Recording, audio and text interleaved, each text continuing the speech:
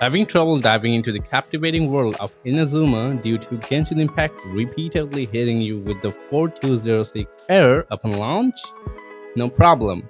In this guide, I'll walk you through the steps to resolve the 4206 error and get you back into the game.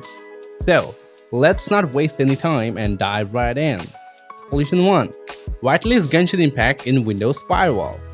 Begin by right-clicking on the Genshin Impact shortcut on your desktop. Then, select Open File Location. Now, copy the file path from the address bar. After that, search for Firewall and select Firewall and Network Protection. Next, click on Allow an app through Firewall and then change settings. Then click on Allow another app. Then on Browse.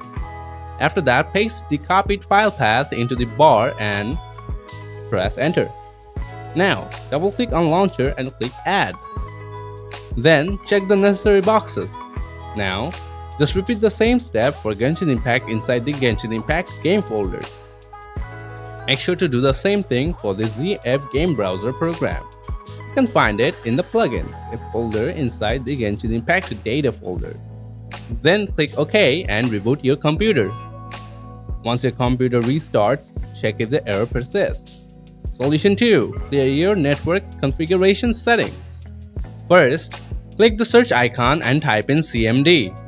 Type ipconfig/flushdns and hit enter again. After that, type ipconfig/release and hit enter. After that, type ipconfig/release and hit enter. Now, type ipconfig/renew and press enter again. Next, type in netshint IP reset and hit enter. Don't worry, I'll provide these commands in the video description below. Lastly, restart your computer and your router too. Don't skip this step. After that, check if the error is gone.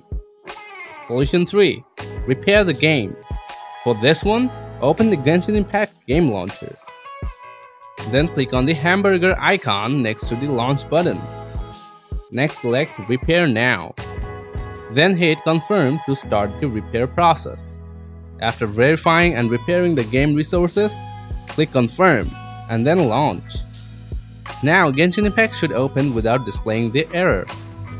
That's how you can fix the 4206 error in Genshin Impact on your computer. If this guide helped you resolve the error, please consider hitting the like button. Have any questions? Feel free to leave them in the comments and I'll respond promptly.